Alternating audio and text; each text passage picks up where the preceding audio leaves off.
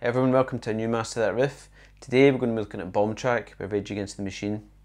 So the first thing I'm going to do is look at this kind of clean pan-muted intro part, which is E pentatonic minor, but it's all played in an open position.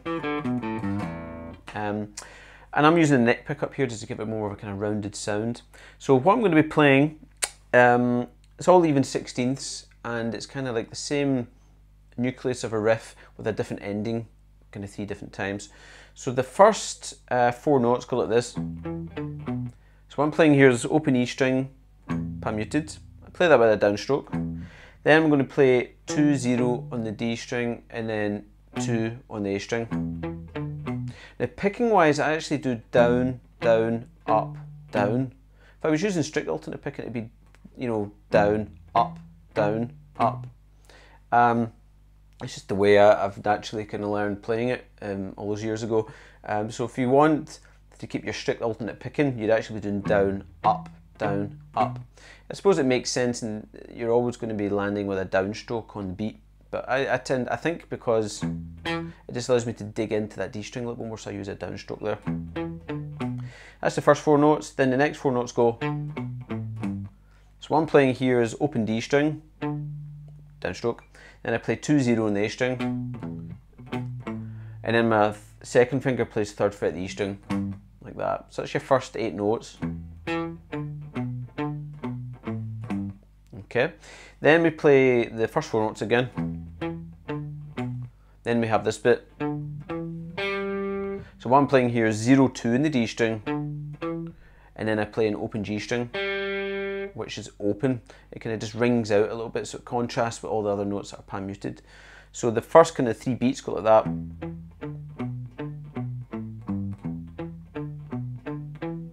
Or first 4 beats even. Okay, so that's your kind of first ending where you go open G string. So the second variation sounds like this. Okay, so it's very, very similar. All we're doing is kind of changing the send bits. We have our first section.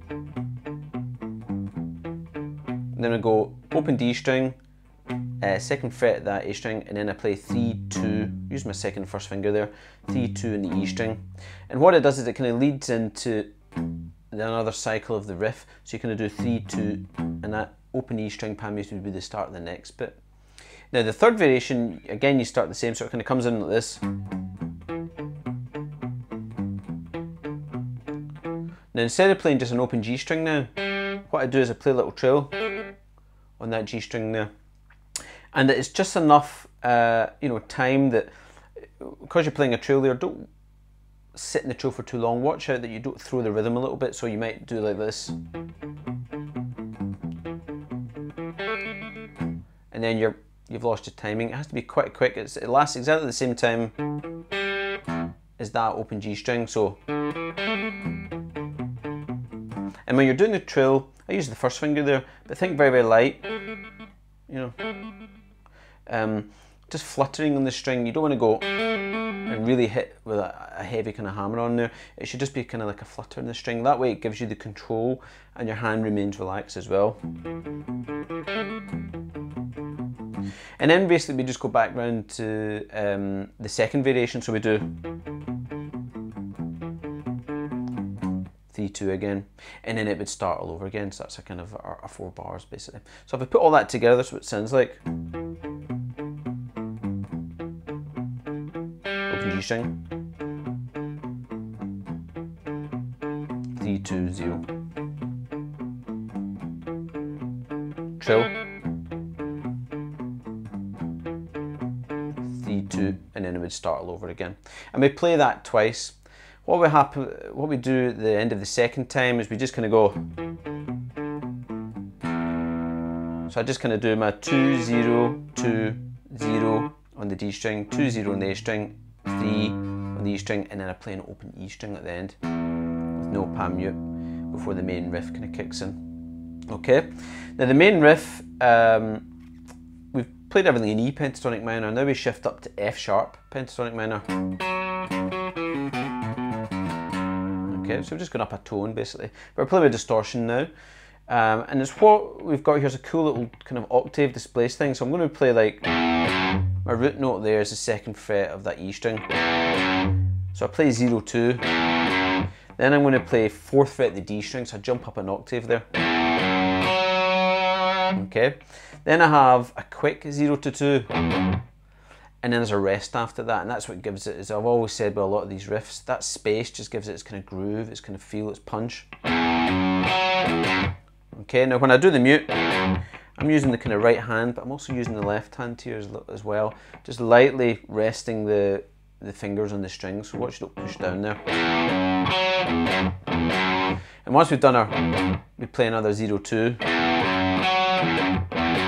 Then I play 4, 2 in the D string. You know, you can use 3rd finger, or if you don't want that stretch, you use your 4th finger there. So if I put that together, it goes like this.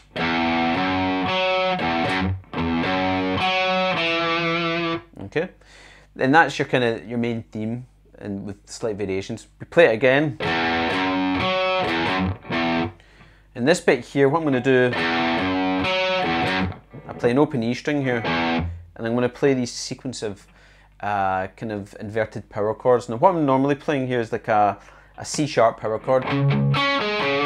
So I'm playing the 4th fret of that A string with the 1st finger, then the 6th of the D and the G strings.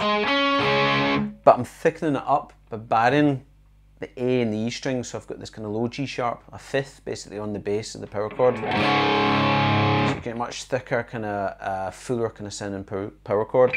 So I play that, and then I just go down 2 frets chromatically, like that. So that kind of second part goes. So watch out for the open E string before you play the chords. Open E string, then your chords. So if we put all that together, this is what the main distorted riff sounds like.